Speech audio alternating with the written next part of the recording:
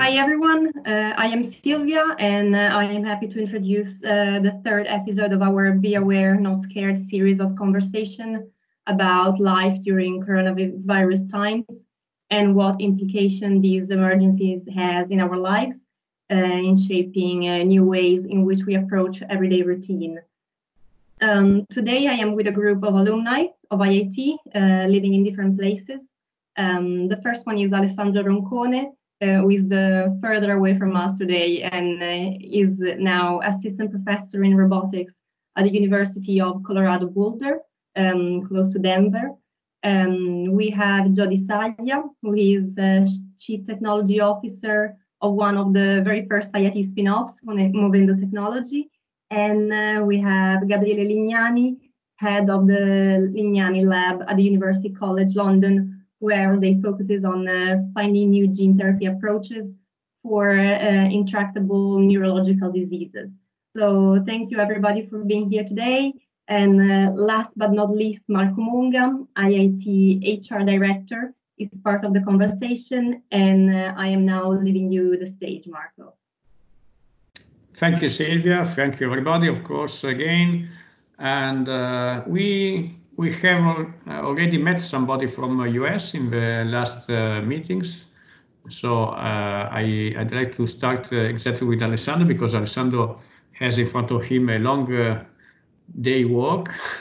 We are more close to the dinner time. So if you can tell us about the situation in Denver. Denver is, I don't know exactly what is the situation in Denver, because last time we met somebody from Boston and he told us about the situation in Massachusetts. I don't know about Colorado and Denver, from your point of view, your experience, and how this phase is impacting in your job. Yeah, so I'd say that here the situation is much better than the East and the West Coasts. Right now, the worst in the US is New York and all the surrounding states. Whereas here we have the situation more or less under control, in that there are some cases, but the healthcare system is not strained yet.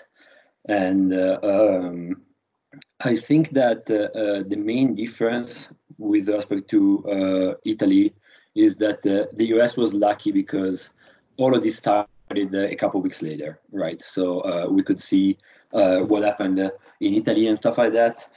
And the municipality, the university, the state took preventive measures relatively early. So the university closed entirely, basically 25 days ago, something like that. As soon as they got the first coronavirus case, they shut down the entire university. And originally, this university is 30,000 students. So originally, they basically said that there's not going to be any more in-class, in-person teaching, and we're going to move to remote teaching. And after a couple of days, basically when the second coronavirus case happened, they decided that everybody was supposed to work from home. So after that second, I'd say, round of decisions, this has affected also our research, because now we can't go in the lab, we can't work with our robots, and so on and so forth. So, but also thanks to that, like this university is 30,000 students and the city is 100,000 students. So basically 1/3 of the population of this city is students. And thanks to that, and thanks to other measures from the municipality, right now the situation is more or less under control here. So we are on quarantine, we are on lockdown, but the situation is still manageable. Thank you, Alessandro. Nice to hear that your situation is better than ours, because we are a little bit more in, let me say, in trouble in this moment.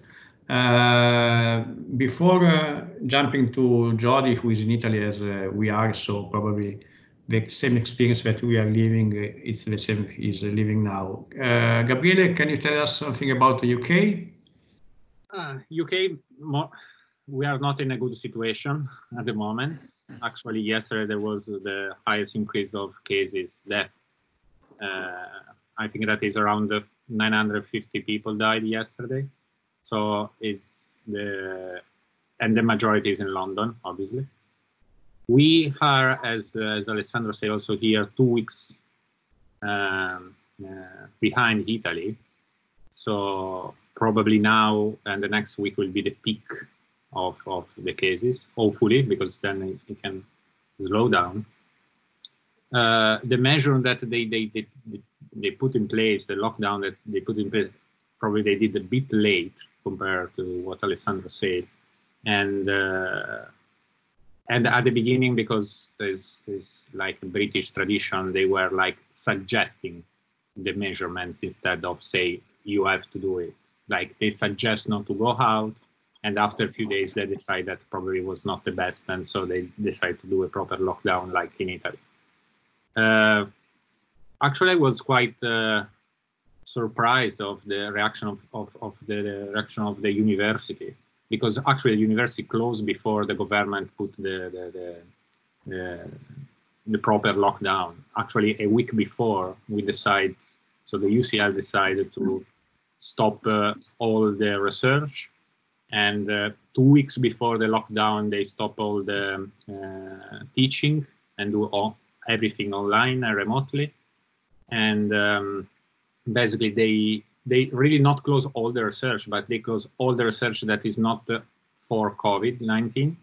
So they change completely lab and department to work on that, to find new vaccines or new possible therapies. They create a new kind of ventilators. So they recreate basically a research field, and they decide to shut down all the others. So I think that the response of a university that was completely independent by what was going on around and what the government was saying, it was like really unexpected and very good in this case. Okay, thank you, Gabriele. Something similar is happening also in IIT, where we are trying to, let me say, shift our research to something that is more close to the research against COVID-19. And I think this is that all the scientific community worldwide, I think, is making the same thing. Jody instead is playing a very important role within a company, not, okay, I think he's still a researcher, at least in heart and the mind, even if now he's more close to the business also. But can you tell us about how this strange phase again is affecting your activities, your company, your specific job? Because you are a CTO, so what does it mean that you are very involved in the development of your products, of your activities? Thank you, Jody. Yes. So yeah, the situation in Italy, we all know that is quite critical. It's been quite critical since quite a few weeks.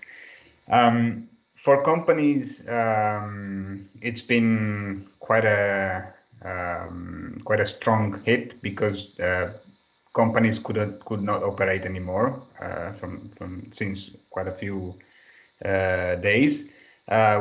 Fortunately, we are still among those companies that are allowed to run some operations, because we are a medical device company. So we follow under in the group that is still allowed to operate and to run the activities and business. But having said that, in fact, the problem is that, for example, in our case, most of the salespeople are based in Lombardy, and especially in the Milan area. And because of this, in fact, they couldn't do any activity since the very beginning of the crisis. So they were forced to stay at home. We were forcing them not to come to Genova for meetings and stuff, because everybody was afraid of possibly spreading the virus. So we had to stop them. And besides that, also all the customers, potential customers, which in our case are hospitals or clinics or rehab centers, stopped and canceled all the meetings very quickly.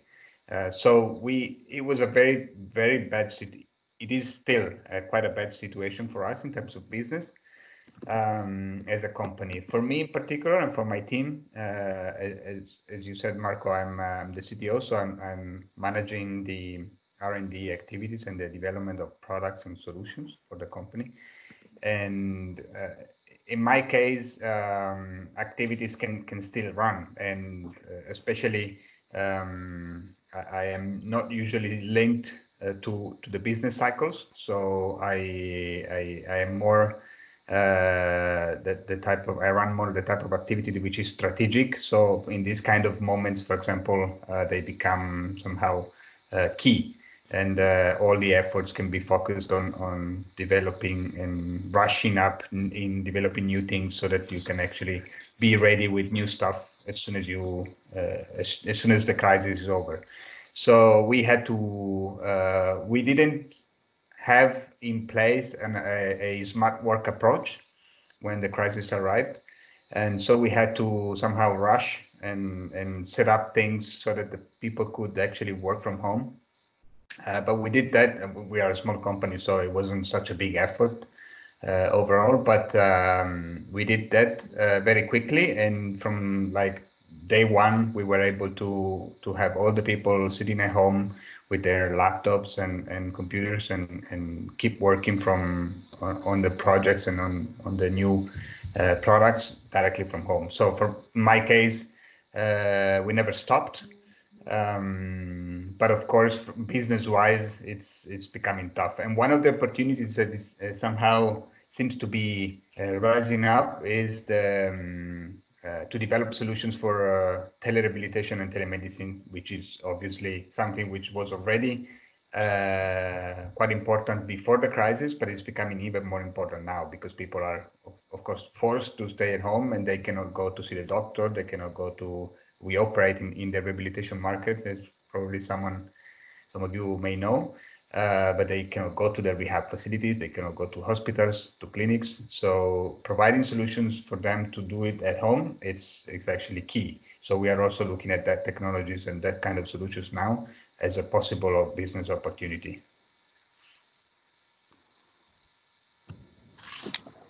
Great, Jody, thank you. Okay, do you have, yeah, Alessandro? Can I follow up to Jody's comment? Sure. I have a question for you. You said that you are like shifting the weights in terms of the capabilities and the technologies you are developing as a consequence of coronavirus. Are you planning like the long game?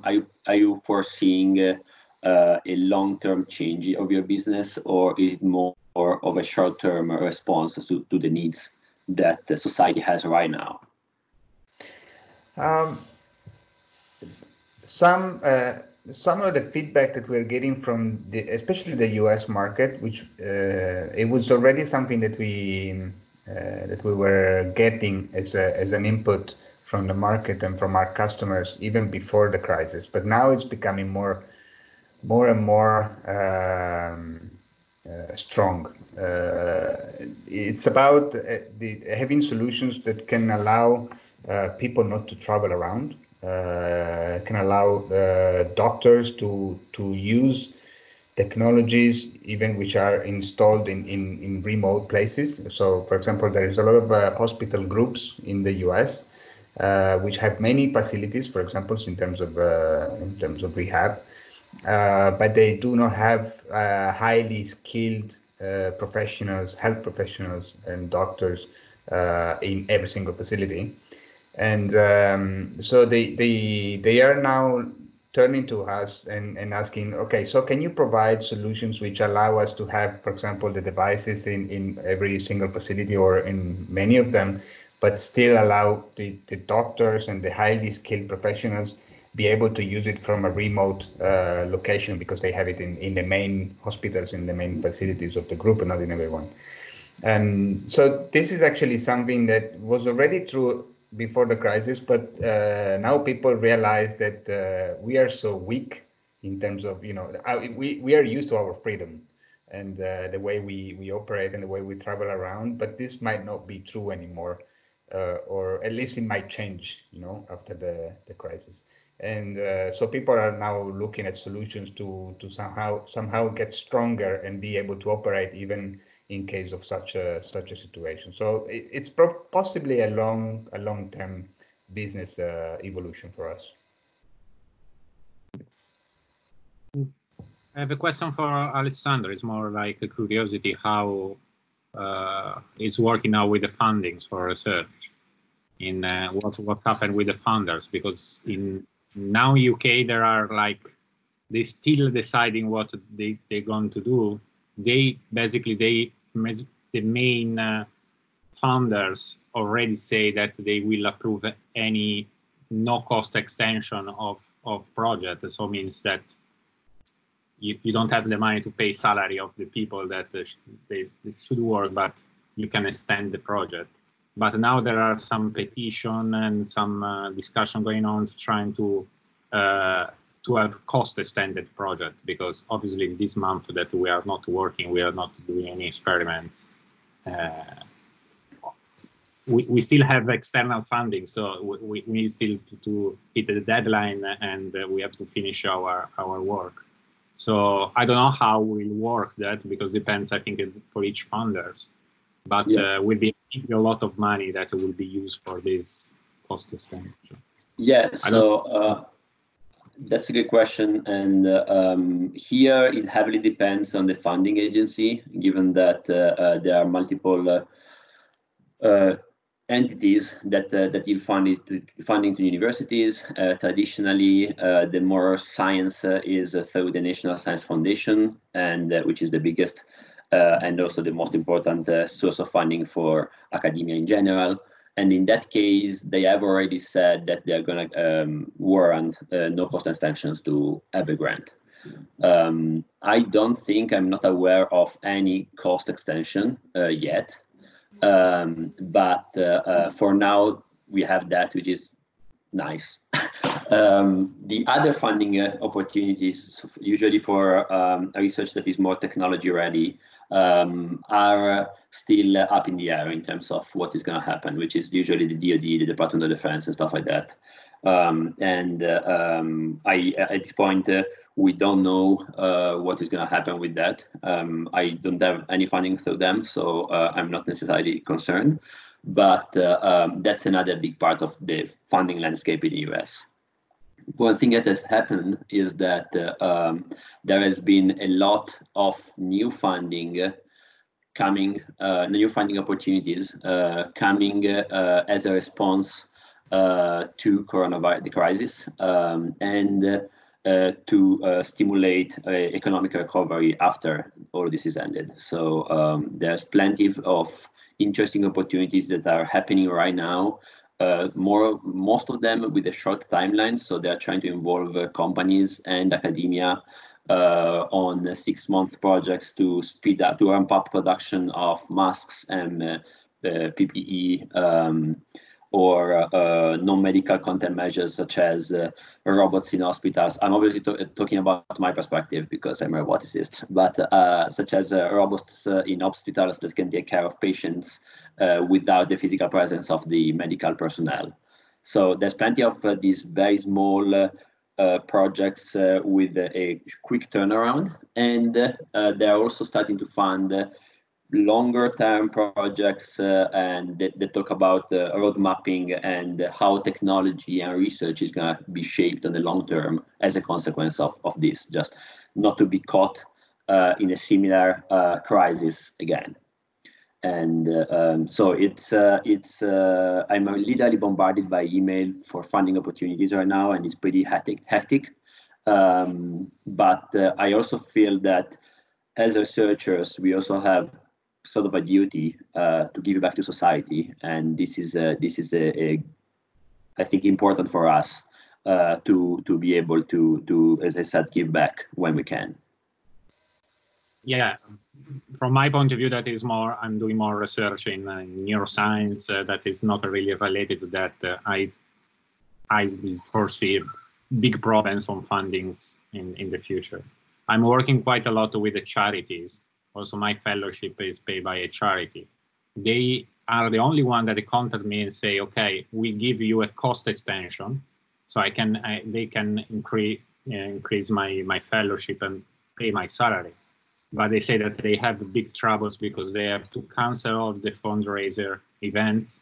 So for the next round of grant of fellowship, they will not have enough money to probably carry on. So in UK is a big problem in the charity world because if all the money are obviously diverted to this and it's correctly diverted to this issue, but the other charities working on another field that will have big problems in the future. Thank you, Gabriele. I have a question for you two who live in abroad, if we say not in Italy. I have the same question for both of you. It is very simple because, I mean, for sure in the US, I don't know what about UK, but I think it's quite similar. You have a long tradition in terms of donors, no? That means that a huge part of the research in these countries are based on the private funding activities, initiatives. We can't say the same in Italy, and Jody knows very well, but all of us know very well this fact.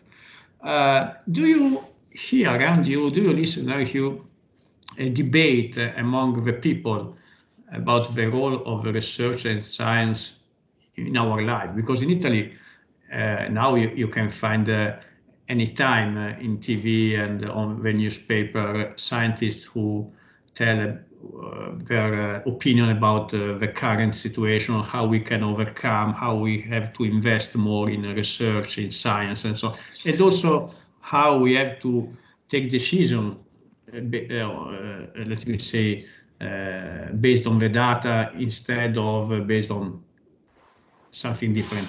Do you see in UK and the US that this kind of discussion, public discussion, I mean, is growing in this moment or not?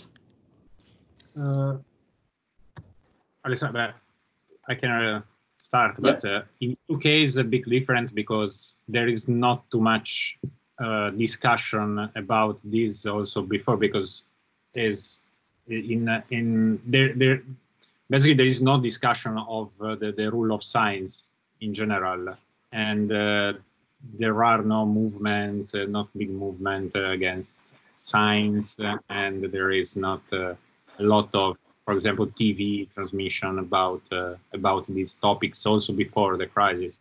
For now, during the crisis, there are some scientists that speaks, but it's quite a normal things here.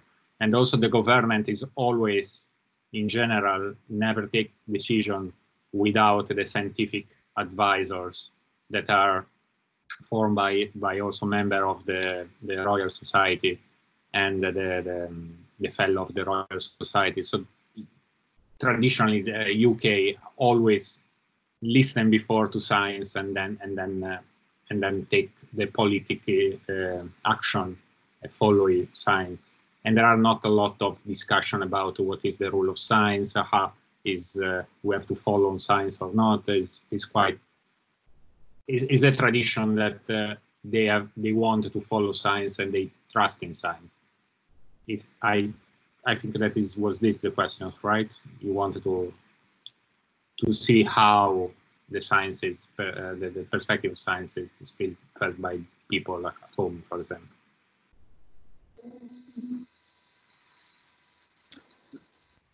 Yeah, can I?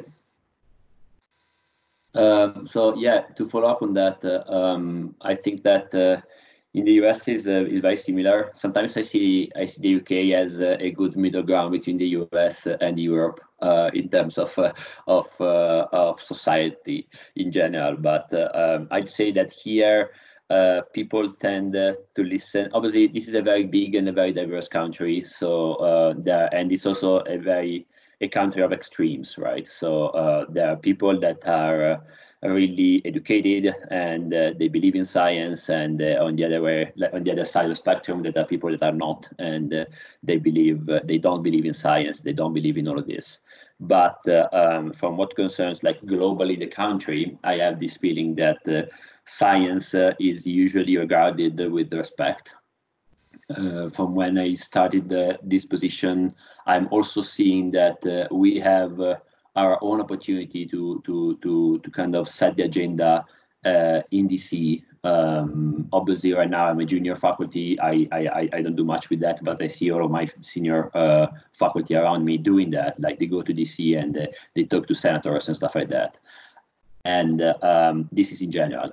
For what concerns this specific problem, you probably know what the president of this country is doing, but which is, again, I don't want to be political, but at least it's debatable. But the funny thing about it is that I have this feeling that it ends there. So it ends with the politicians, and one of the people that have risen to fame as of late is Anthony Fauci, which is the director of the National Center for Infectious Diseases, and this guy is basically the beacon of hope for the whole country. So he's the one that is sitting always behind Trump when Trump makes any public speech, and he has become a meme with a fan club and people that follow him because he's right now the serious source of information and the person the country can rely on, and so that's the funny thing about this. I'd say that as a structure, the country trusts science. Politicians are politicians, so whatever happens in politics is usually a consequence of their voter base. So that's different. But in terms of the underlying structure, I think that science is still regarded very well. Thank you, Alessandro. Last question before leaving to Jody, because Jody is not only a top manager of a company, he's also an entrepreneur because you are a shareholder of a company. This experience is changing something inside you about your role in terms of, we say, social responsibility, in terms of how you lead your people. Well, somehow, yes. Let's say that this experience is contributing to this journey that I started a few years ago it has actually been quite a journey, and let's say that this particular moment and this particular crisis is actually contributing to the change inside of me, and particularly, I mean, you realize. What you really go back down to what are the basic values in life, right? So because you basically everything in such cases fall apart. You cannot, as I was saying earlier, you're not free anymore as you were before. You're forced to certain strict rules, and you cannot enjoy life as you were enjoying it before. You cannot run activities and businesses as you were doing it before, and and certain things come first. So there's no space and room for things which are not really of essential importance for people's life and safety and health. And here now you need to focus really on ensuring that the humankind somehow, okay, I'm exaggerating, but the humankind is going to survive, right? So you need to work for and develop solutions and services to ensure that people can, still live a life with a certain quality level. So yes, I think. I might start this journey again in the future, and I believe that there are challenges. There are certain challenges that we as humans we face in several areas. Healthcare is surely one big area, a big field full of challenges that we still need to fight with. And there is climate change and other things, and food availability, mobility. There's a lot of things that humans still need to fix in society. And I think that I will try to focus, and we are already doing it, of course, with this company that we are running. But even more in the future, I will try to focus on challenges that will somehow really have an impact on the way people live and the quality of life of people, also regarding the sustainability of what we do and how we live.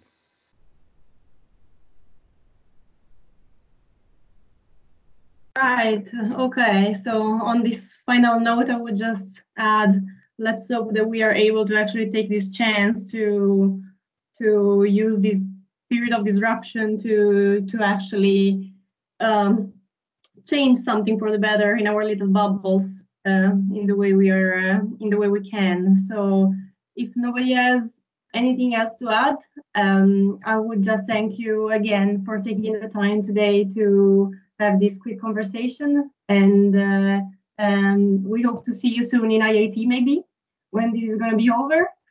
And thank you again, everybody. Thank you. Thank you, everybody. Bye. Bye-bye. Bye. See you next time.